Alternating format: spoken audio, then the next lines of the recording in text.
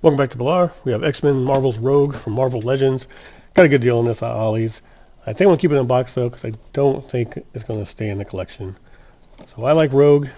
This figure I don't like too much. The color scheme is alright. It's really this hair piece. It looks like a hat. Kind of like a helmet. I really don't like that. Has some nice art on the back. So it looks like you build with this. Who this guy is. So this had Magneto.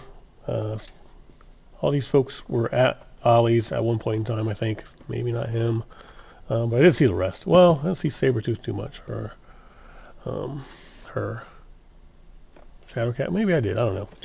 But I do like Rogue. I picked it up. And then I realized I don't have an X-Men collection really at all.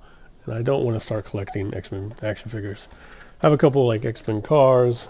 But X-Men action figures are not something I'm planning on collecting, so she's going to stay in the box until I probably find someone to buy. So she'll be on the leave collection list, which is going to start to grow a little bit bigger, I think, pretty soon. But not a bad looking action figure. Just, I don't know, something about a hair I really don't like. So thanks for watching Bilar. Have a good day or night, wherever you are. Smash that like button for me. Hit subscribe. Thanks.